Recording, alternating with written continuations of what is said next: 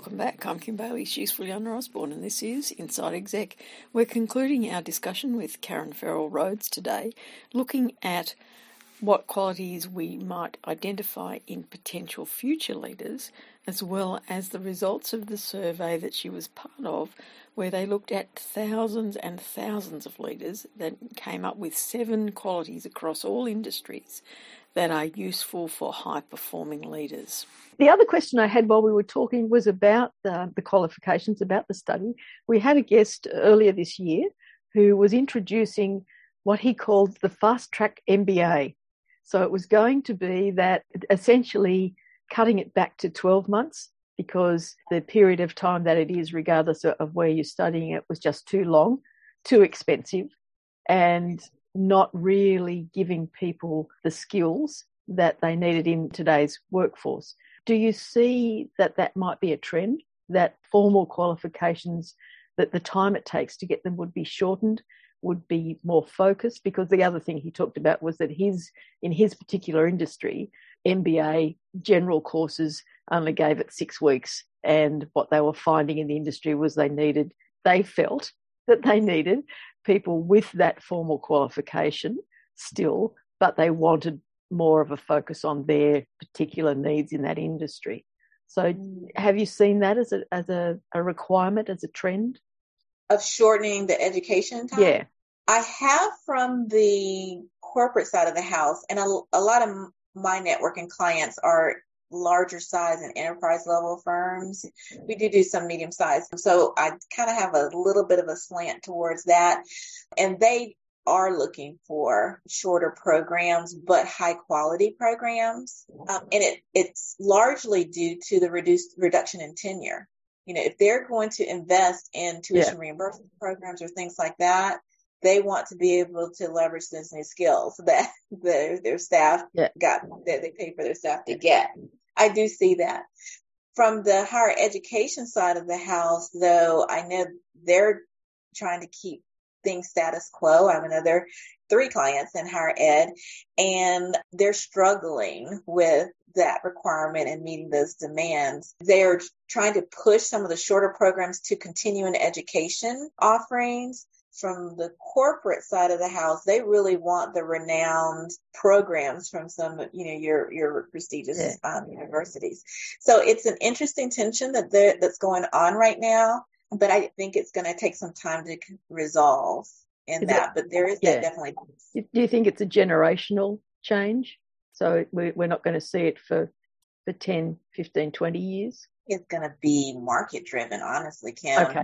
All right. There's going to be resistance to it from our ed side, because they're historically slow to change and adapt. But I think it's going to be market driven. Well, it's interesting you say that, because we had a guest a long time ago now who was a marketing director for a higher education institution here. And she said at the time that her biggest struggle was getting internal support for what she wanted to do. And I totally agree. That was at a time where she was moving towards encouraging them to have more online study. And what happened was external situations came in and said, you're going to have to do it that way anyway. So you might as well be the leaders of it. And from my experience on the higher ed side, they have meetings to discuss changes. It just takes so long. But to your guest point, market conditions do many times drive the need for change. And that's exactly what happened during the pandemic. It's probably straying a little bit off the point, but does that democratize it more and make it available to more people if it's shorter periods of time, if it's obviously going to be less financial strain on them to get it done? Because this fellow we talked about was talking about the extraordinary cost it is and how you spend the next 10 years of your working life repaying what it's cost you to get this qualification. Are we seeing then an opportunity for more people to pursue that extra qualification that they might not have the access to otherwise? I absolutely think so. And I also think that it opens doors across the globe, especially in some of the countries that are prime to be major players in the future. Some countries in Africa, there's quite a few in Europe, everywhere. It opens, to your point, a lot of doors for them to get that credentialing that will help them in their career, and then it will affect generational wealth for them and their families. Yeah. For years to come, because they got those doors open to them. And that's exciting. It's exciting to think that education in any sense can be spread so much further than the elitist areas that it is now. Exactly. I am super excited about that. Right. Next question.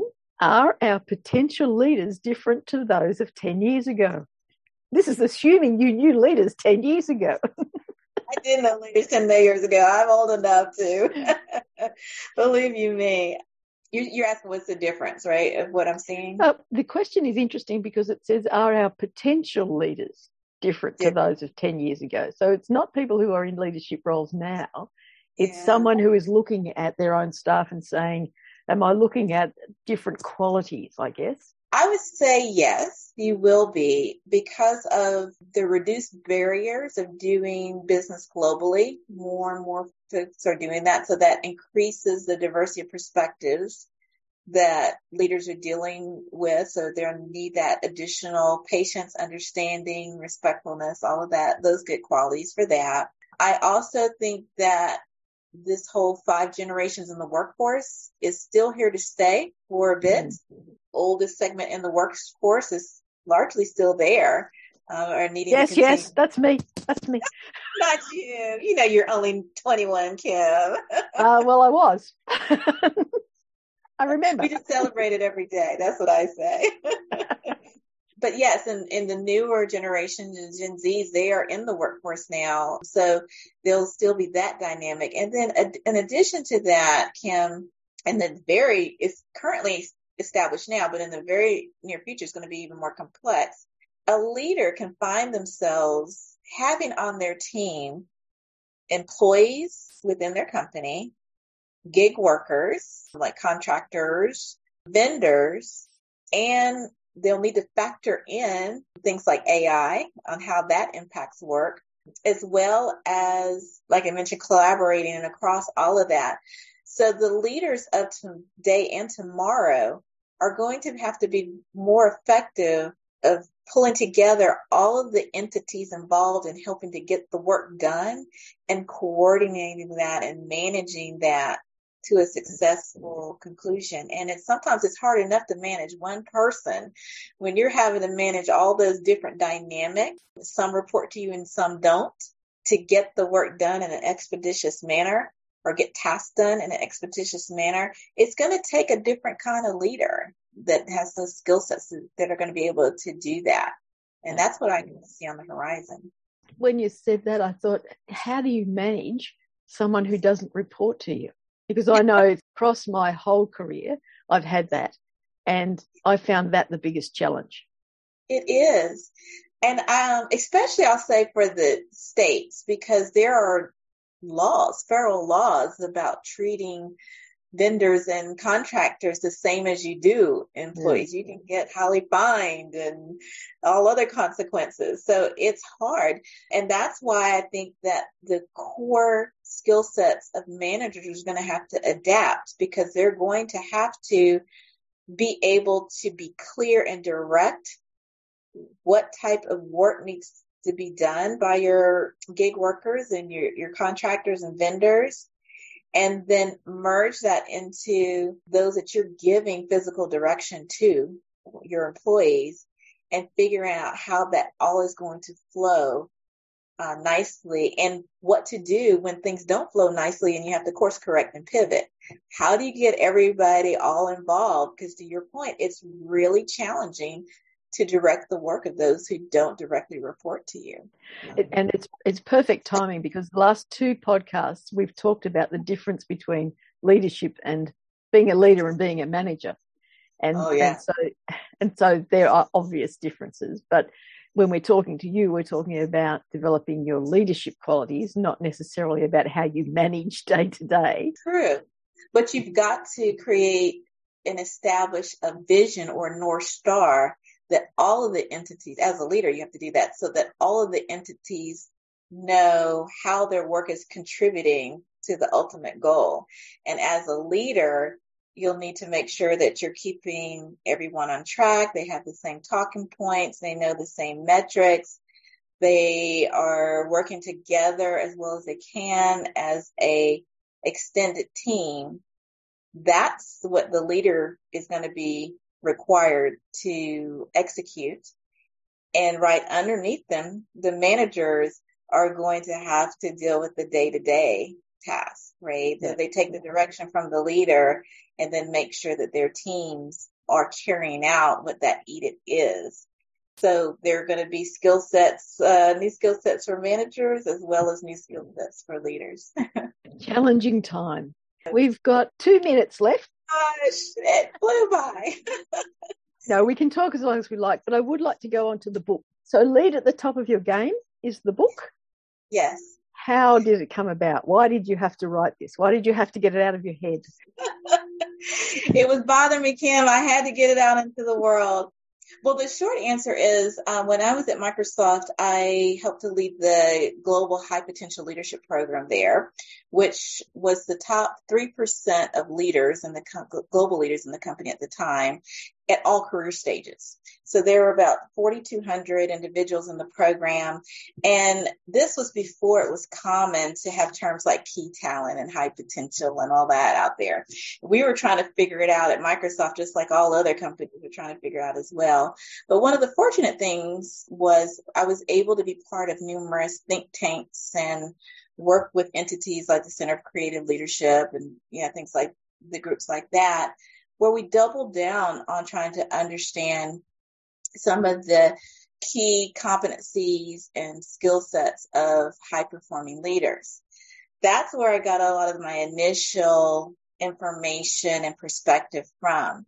But going back to my point about what we found the missing link was how to help leaders actually implement in their day-to-day role. That was the missing piece. Now it's been about 6 years ago.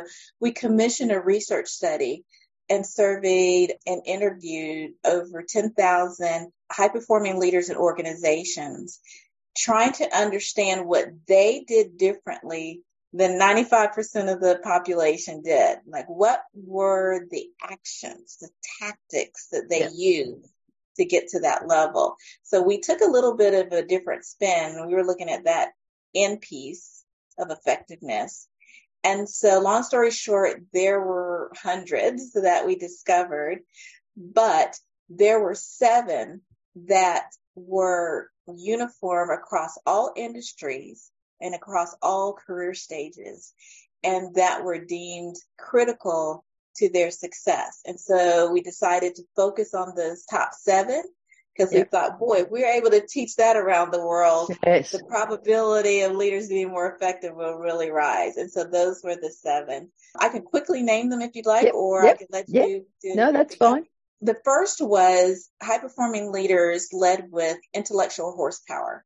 And intellectual horsepower is all about using your areas of expertise to look for trends and peek around corners to see what's on the horizon. So if you're able to bring that knowledge to the table, to your organization, that advanced foresight, they really appreciate it. That was key to your success. The second was leading with courageous agility. And that's all about having the courage and fortitude to stand up for what you believe in and do what's right, even if the future's unclear.